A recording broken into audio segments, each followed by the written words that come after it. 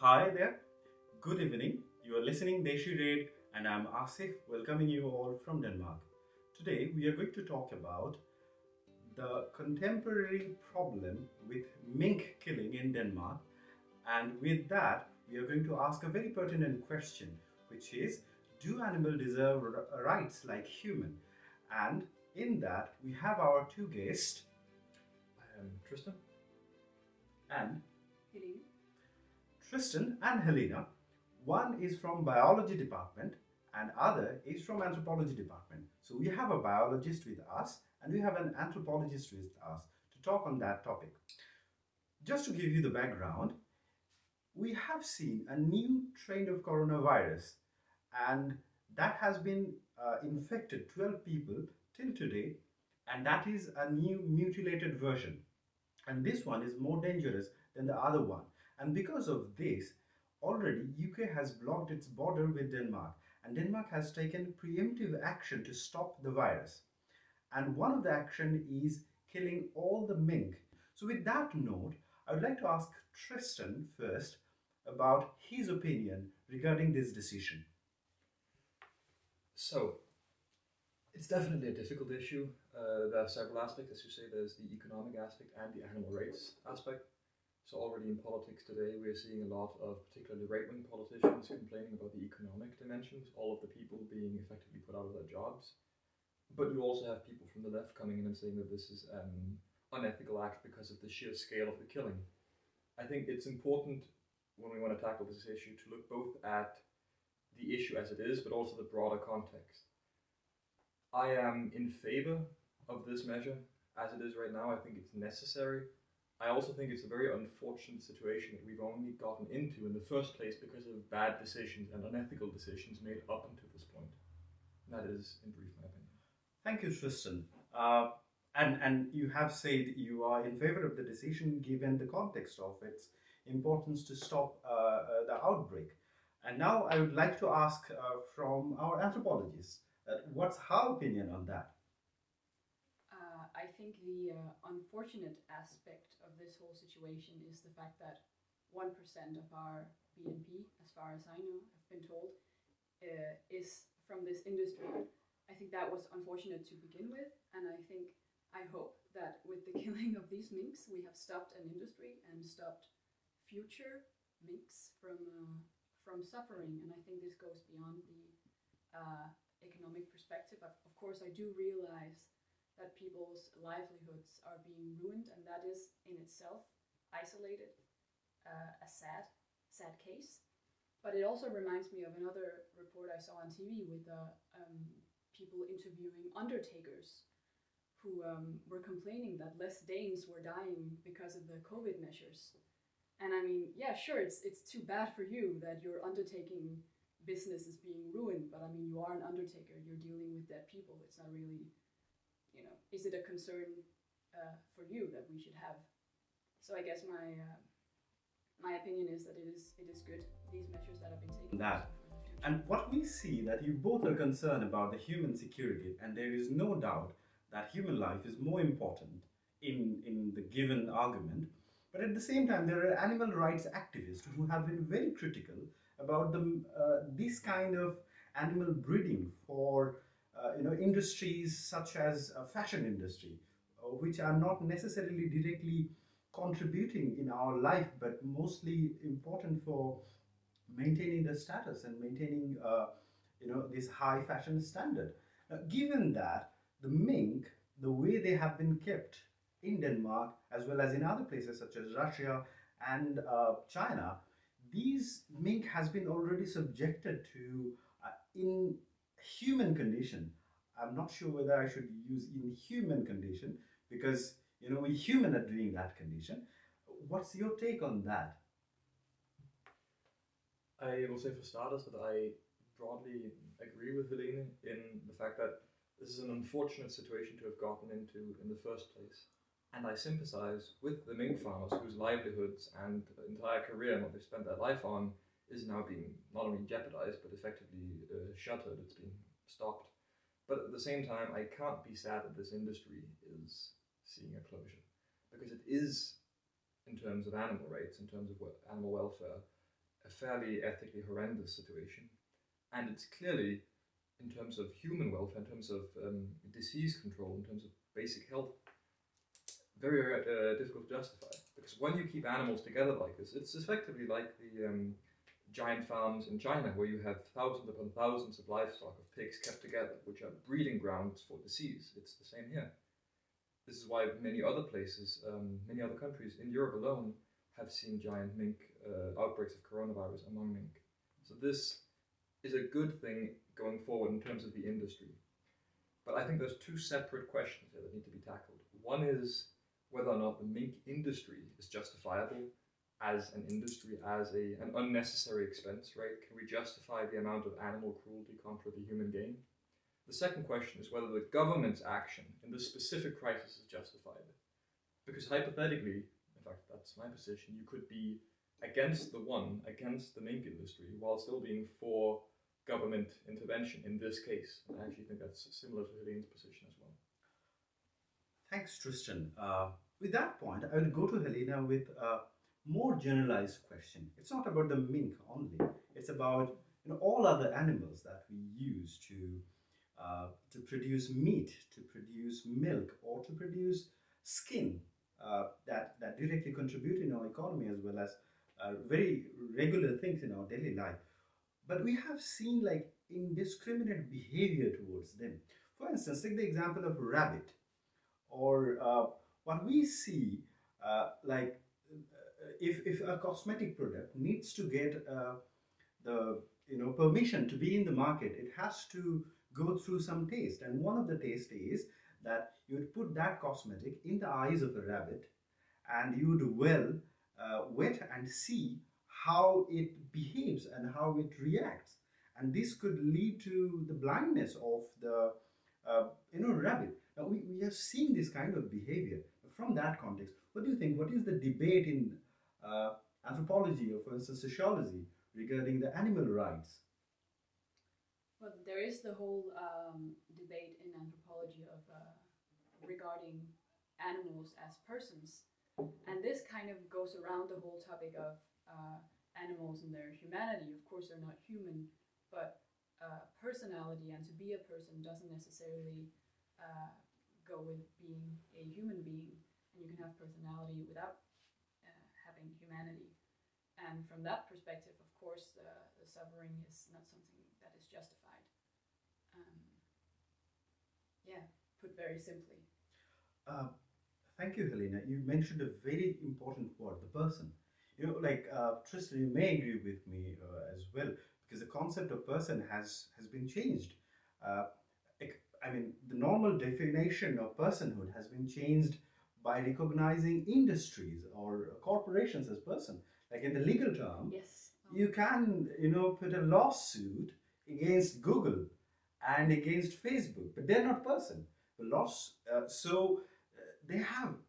Google or Facebook has been recognized as person because you can file a lawsuit against them, but they don't have any life. While we see like a cow or a rabbit or anything who are animal other than human, they have life.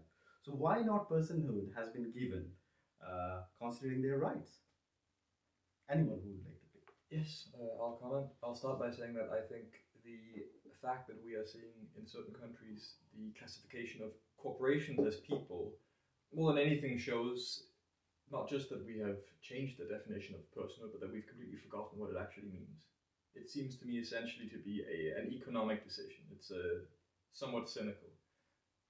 I don't think that animals qualify as people, but I do think that distinction between the animal and the person demands explanation. What do we mean when we say that humans are people while orangutans aren't? Animals clearly feel, and they clearly think. That's undeniable. You even have some that use some degree of logical thinking, like crows understand water displacement. They understand that if you plop a thing into water, the water level rises. That's clearly thought that's going on there. It's not just pre-programmed behavior. But animals are not rational. They don't have abstract thought, as far as we can tell, with every indication. They don't produce anything which has a purely abstract or symbolic function. And that, I think, is the key to personhood. That's what makes a human a person rather than just an animal. It's also why corporations are not people, because they're neither feeling, thinking, nor reasoning. They're nothing. It's an abstraction. Oh, but I will come to you, Helena.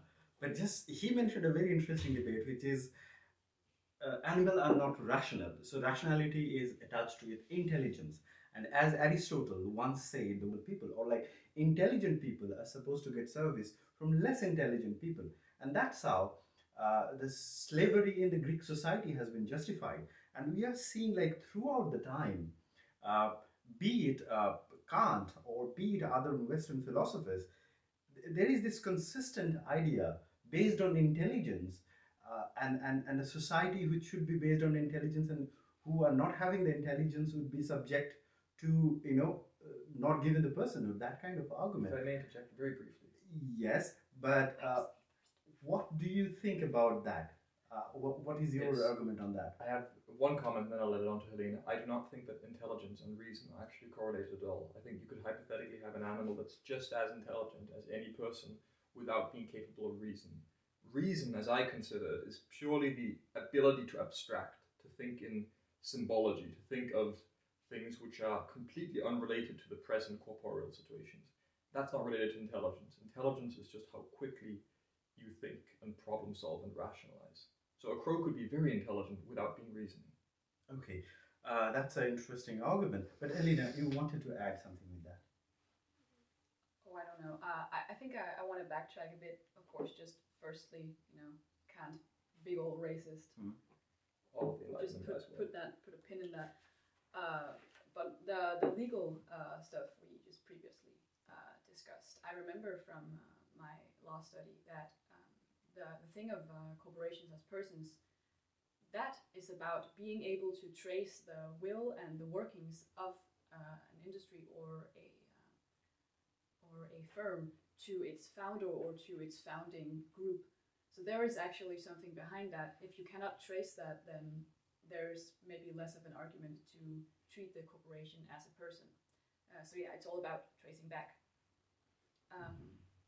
But yeah, it's an interesting debate, the debate about rationality and what counts as giving you rights. And I think in all the debates about rationality, we often just forget the emotional aspect that is involved in everything. Also rationality, the people that presume that rationality is totally like absent in emotion and the other way. No, everything is entangled. And in such a way, I think we should give it more validity, the emotions and the experiences of these animals, and not put it down. But that is a bigger conversation about like the hierarchy we place such things in. The emotional experiences are placed generally below the rationales and the rational thinking and acts, whatever definition they are. Thank you. And you mentioned a very important point, which is the feelings. And actually, it's Bentham who first time recognized that animals do feel the pain as humans do feel pain. Because before Bentham, what we see, like Kant, Descartes, or Aquinas, all the great philosophers of these time, they never recognized the animal who, they rejected animal rights based on that they are not intelligent, and they rejected animal rights also because they are supposed to serve a human. So human are in the center. But what we see, as Helene was saying, that the feelings of an animal is important because they also feel pain, likewise human. Now, given that, any one of you could take the position, do you think it's morally ethical to kill mink or to treat mink the way it has been treated in Denmark? I do wish to answer that. I also do wish to address some of the things Helene said and some of the things you said. Let me where to begin? In terms of the racism point, I want to get back to that. But in terms of Descartes and the Enlightenment philosophers, I agree with them on many points. This is one of them. I think the idea that animals are just automata, which is what they thought, is a clear example of somebody being so stuck up in their philosophizing that they've never even looked at a dog. You don't need to spend much time with one to understand that clearly, at the very least, there are feelings going on. But in terms of feelings and rationality and reasoning, which is something Helene mentioned, I do think that emotions are different from reasoning. You can't completely separate the two. They relate to each other. Well, I will just interrupt there, Tristan, because it's more. So we understand the argument that okay, the argument that we are saying that animals are not rational, are not as intelligent. That is a debatable debate. But the thing is that it's very genuine that a human do feel pain as well as an animal do feel pain, and from that perspective, is it okay or is it morally okay to put them in such a condition while from the beginning to the end of their life they would be going through this painful uh, experience just because we need to extract more resources, we need to maintain the fashion standard, or maybe the Danish queen needs to wear a very excellent fur. On that point, then, I'll say that there's two things. The first is the question, when we talk about considering to kill an animal, we need to consider 2 points. The first one is the death of this animal necessary? And the second one is the degree of suffering which this animal undergoes necessary? So for instance, I am against mink farming, in part because of the practical aspects, but also because it's unnecessary. We don't need mink fur, nobody's dependent on it. And we don't use the mink for anything else, which seems to me ethically unjustifiable. So we're killing an animal and subjecting them to horrible lives purely for the sake of a human luxury. On the other hand, we also, okay, leather. We can wear things that aren't made from animals and clothes. So does that make leather clothes, any form of clothes made from dead animals, unethical? I don't think so necessarily. But I think it depends on what you use the rest of the animal for.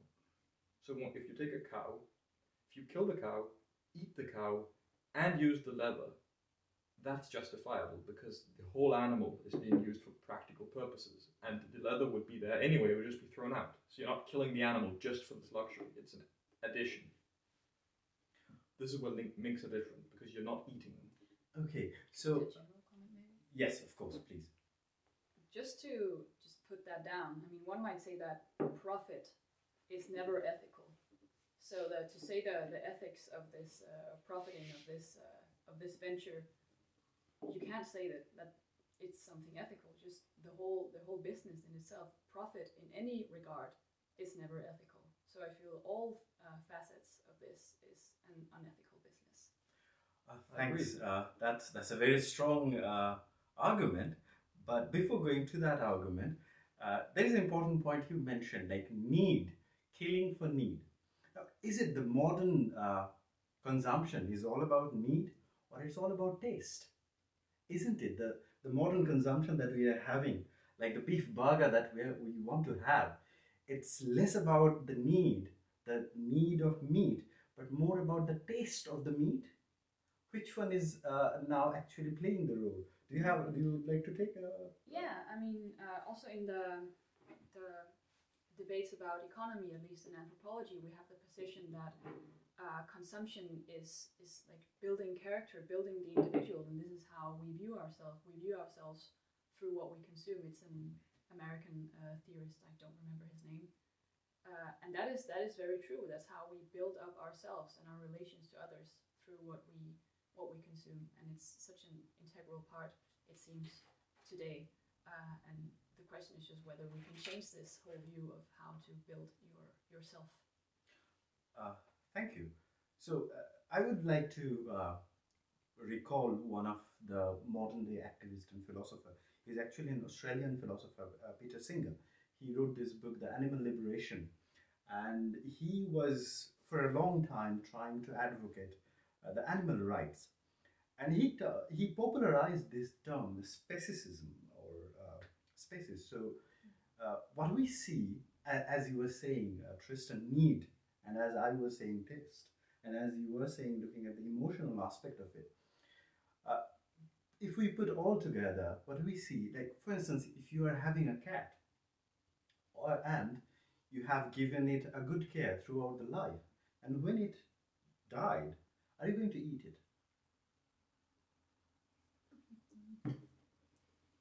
No, But that's because of cultural preconditioning. I mean, the idea of pets as we have them today is a very modern notion. Back in the day, for most of human history, still in most parts of the world, people live together with their livestock. They often have deep personal relationships with their livestock. They like and care about these animals, but they still eat them at the end because that's just part of their relationship. So this idea of having, like, for instance, horses, eating horse meat is incredibly taboo in the West today because horses are pets. But killing 1 million cows, that's fine because cows aren't pets. That's an arbitrary division, and that didn't used to be the case. So actually, that is speciesism Peter Singer was saying, that you would kill some and you would not kill some, and that's the discrimination. You're not considering all the things that you were saying, intelligence, all the things you were saying, feelings or everything. So yes, you wanted to add something.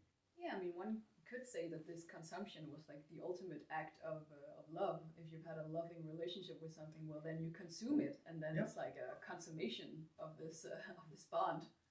Of course, that's a kind of a faraway thought, but you know, there's something to it. So you the could turn it around. Praying mantis approach to marriage.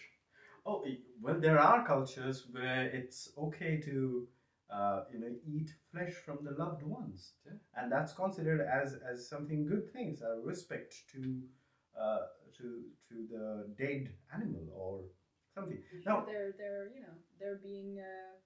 servicing their relatives and their people one last time.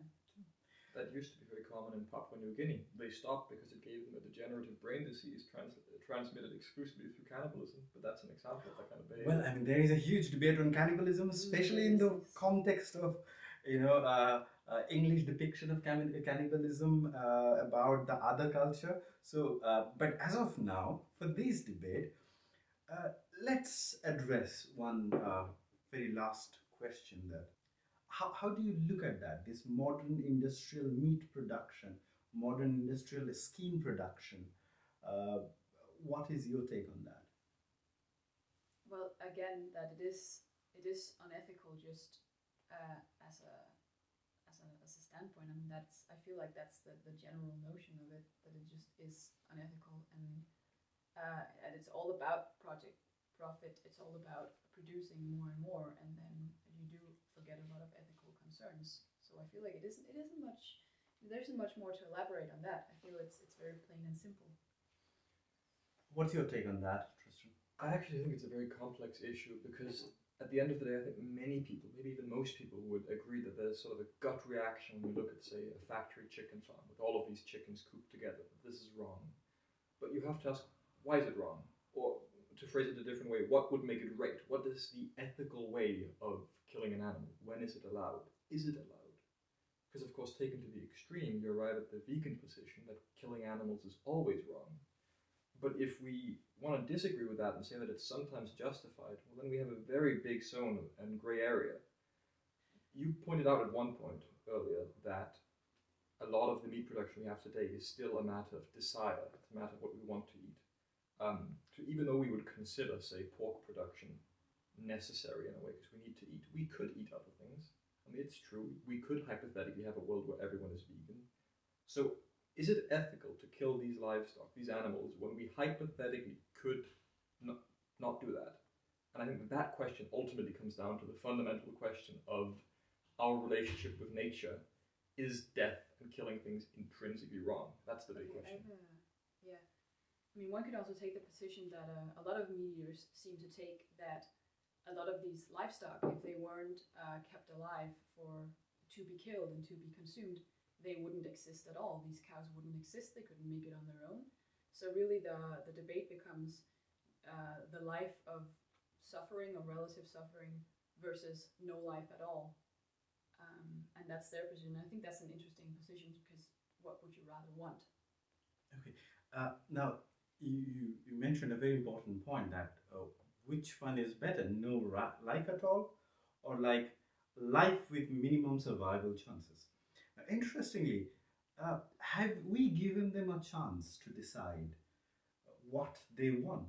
Because we actually invaded in their realm. We took what we needed from them, and then we are philosophizing everything in the name of justice, in the name of need, in the name of providing facilities to them. What's your take on that? say the same thing about a baby being born in an unfortunate family or family who live under unfortunate circumstances, that this baby wasn't asked, do I want it to be born? It was just placed here and placed under the strenuous relationships or whatever, going out in a tough life. But we don't often of course this baby should have been born. Of course it has the chance. So I feel like it's the same. It's the same here, like going into maybe the abortion debate. Okay. I have a comment Actually, to that. Not to the abortion part, to the other part.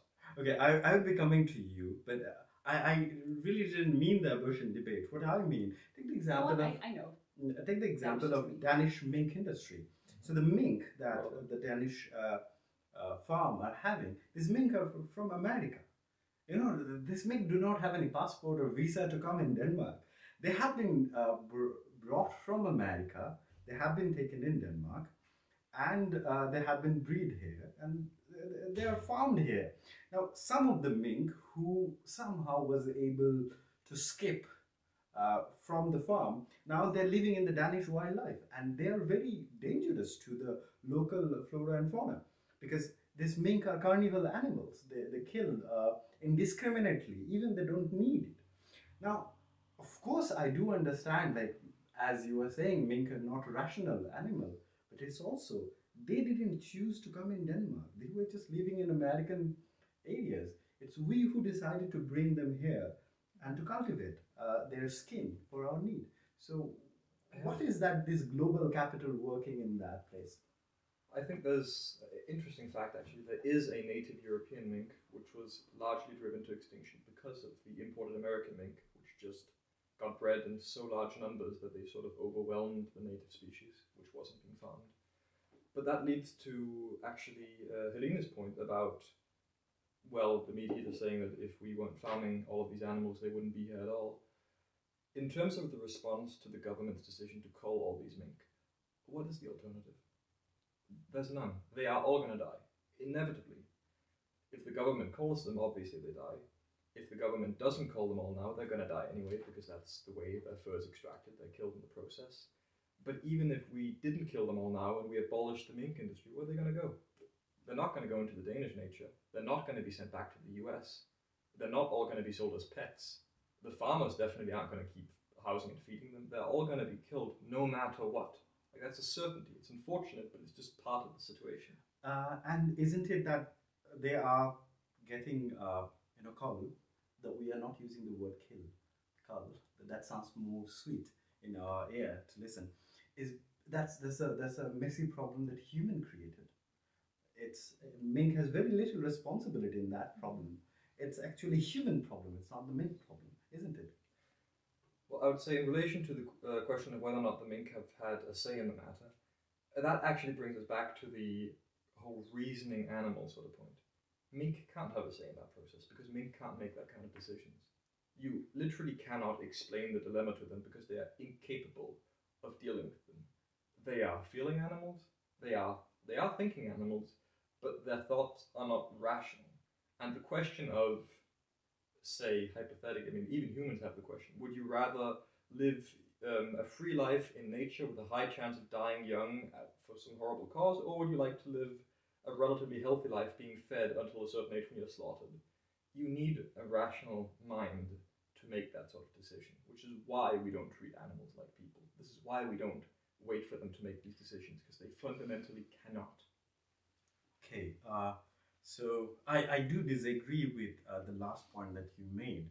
Of course, I have no argument regarding the intelligent capacity of a mink to decide or a cow to decide, but that also do not justify that slavery or kind of like subjected consumption would allow someone to take a decision about things like, even if you don't consider mink as person, at least they are things. They are feeling things. Yep. Now that's the point. The fishing or like, thank you very much for bringing that example. Is fishing unethical? Yeah, that's the question. What's your take on that? I mean, one could maybe take to the Jewish scriptures and Mary Douglas's analysis of clean and unclean, and her view on, for example, the fish, you know, what do we view as clean and what do we view as unclean? What attributes of the animal are the clean attributes and which are the unclean ones? And it is funny, I feel like maybe we would have to look at an animal and it would have enough features sort of kind of resembling ours and a manner resembling ours. And then we would recognize ourselves and say, oh, that's a sweet thing, I'm going to keep that as a pet. And then we look at a fish, it's just a weird scaly or crawly, sprawling thing on the deck of a ship, and we don't recognize anything in it, and then we are quick to say, well, that's nothing that we can connect with emotionally. Yeah. But another thing about the mink, I think it is sort of interesting in the way that the mink are sort of given a personality, but an evil one in this whole debate, which is why it's being justified killing them. So they don't have the personality to the extent that we give them any rights, but they sort of do to the extent that we can say, these creatures are fucking evil, so it's fine that we're killing them, you know. I have a comment to that. Yes, what's your comment?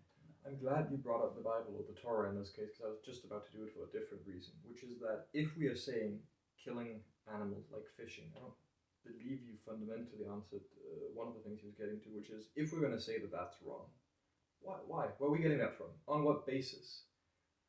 I don't want to get too far into this because it's a separate conversation, but in general, traditional morality, our traditional rights and wrongs derive from religious texts. And the Bible certainly doesn't condemn killing animals in principle, nor does the Quran, nor do really any religions I can think of, except maybe some interpretations of Buddhism, but not even all of them. So if that's where we're getting our morality from, it's not unethical. But if that's not where we're getting our morality from, well then either everything is relativist, we make our own morality, in which case we're not in any position to judge others for what they do, we're not in any position to make blanket condemnations, or we're going to do an appeal to nature and say, well, if it happens in nature, then it's ethical. But humans are omnivores. That's our evolutionary heritage. Predators are what the transition to predation is a key step of our evolution. So by that standard, it's also fine to kill. So how would you justify saying that killing is fundamentally unethical? Where's that coming from? That law, that moral demand? Well, I think the question itself is coming from a point of view that we need to question our own action. Because as a human being, we take action and then we justify it. And that's how we keep doing that. 100 years ago, the slavery was a very normal thing. But right now, we are very critical about slavery. We never know that 100 years later, the killing of animal in the way that has been going on in an industrial scale would be considered as like a slavery. We never know, because the thing is that unless we question these kind of behaviors and practice, we would never be certain about what mistakes we are doing, consciously or unconsciously. So that was the point to ask this question, and we are very end of our discussion, and I would like to close our discussion with a hypothetical question.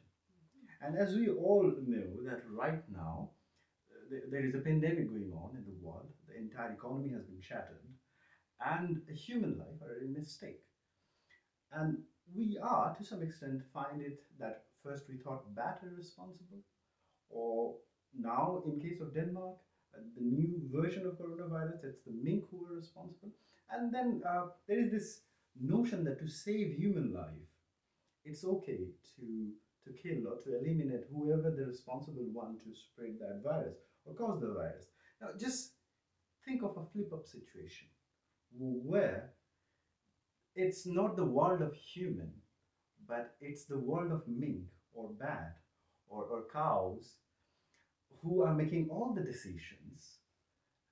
And do you think in that utopian environment, their decision, like a mink prime minister, is coming to the press and saying, we should kill all humans because they're spreading coronavirus for the safety of mink. If we don't kill them right now, they wouldn't survive anyway in the wilderness. So it's better, just let's get rid of them. So that's a hypothetical situation, and that's the question. I would like to know your comment from, I would like to go to Helen first. Yeah. Well, I mean, if you're under the mink hegemony, then of course you will agree the mink are in charge. If they are controlling the discourse and are in power, then that is the worldview. And yeah, how is that different? That isn't any different. I think that perfectly sums up why this is wrong and why this is unethical. Yeah, of course we all know that the mice are really in charge, but apart from that. Thank you. Tristan. I thought it was the ants. Anyway, well, about that scenario, so are we talking about a role reversal scenario, basically? The humans are equivalent to the mink and the mink are equivalent to the humans. Well, in that case, if the humans are the ones being farmed like that and the mink are the one having conversations, then the minks are the ones that are people. And the humans, presumably in this world, if we're actually just flipping it, humans are just animals. So I don't think that changes anything. In that scenario, the mink are the ones who are reasoning, rational souls, as we would say. And the humans aren't. Then the humans are just like any other primate. So I don't actually think that changes things. I think it's the exact same scenario, because the point, at least as I see it, the key issue here is whether this being, this entity, is capable of reasoning. If they are, then they are people, even if they're not human. And if they're not, then it's a completely different scenario. The very last thing I'll say is actually bring it back to slavery, which you've mentioned several times. I actually think this focus on the rational soul contra just the feeling and the thinking soul is a key anti-slavery argument. Because people who are proponents of scientific racism and slavery, they latched on to many different theories of biology, early theories of Darwinism, to justify, well, we have all these separate evolutionary origins, and look, blacks aren't even related to whites, so clearly we can treat them poorly because they're different species. I don't think that matters. All that matters is whether or not they are rational, reasoning beings, which they clearly are. Everything else is pure details, it's pure investigation, but it's ultimately irrelevant to the question of race. Thank you, Tristan and Helene. The reason of this debate was not to advocate any certain type of ideology, but to question what we are doing and why we are doing and how we are doing things. So as I was giving the example in the previous time, that 100 years back slavery was a very accepted norms, but now in 2020 thinking about slavery, making someone a slave, is a very bad thought, and maybe at some point we will start questioning our recent behavior, which is based on taste, not based on need, and also the way we treat other animals, non-human animals. And maybe that kind of moral questioning will to some extent make us more empathetic towards them, towards non-human animals, and we would at some point may be able to establish equal consideration of interest, where the interest of human and interest of other non-human animals will be served. And thank you very much for being with us. I would really appreciate Helen for joining with us, and Tristan for joining in this evening. Thank you very much. Bye-bye. Bye.